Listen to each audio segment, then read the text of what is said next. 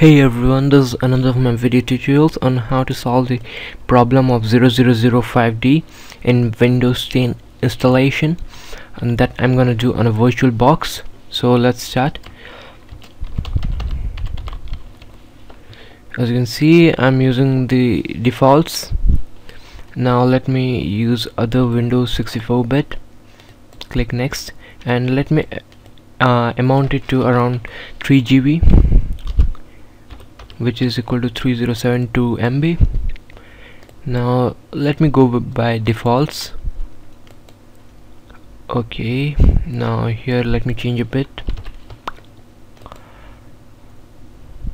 Okay, so I do have the Windows 10 x64-bit installation CD, and I have it in my CD drive H. So let me click on it and start. Okay, so now it's loading up. Let's wait and see.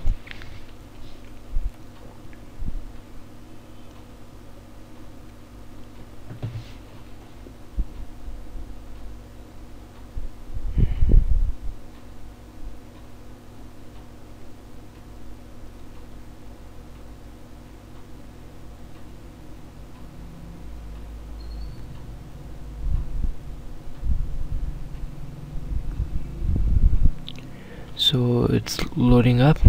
Now we are going to install Windows 10. Oh, there it is, the problem. Your PC needs to restart. Please hold down power button. Error code 0x0000005D. The parameters, you're gonna read it. I'm not gonna waste my time.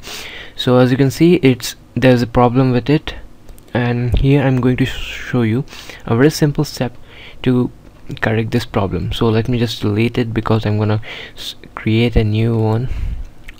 Okay, so there we go. I'm creating a new one, and here is the solution.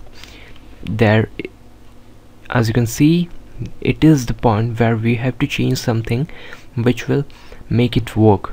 So first let me write the name again, Windows 10, and there it is. Here is the trick.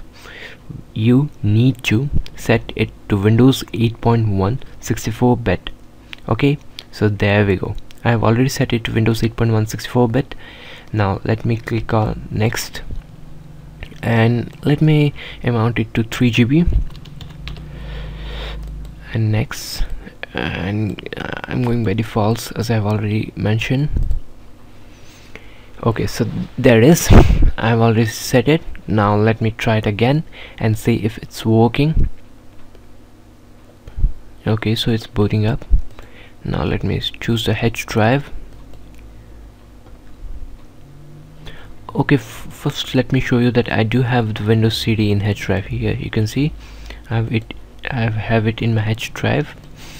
Now let's see if it's running or not, or is there a problem.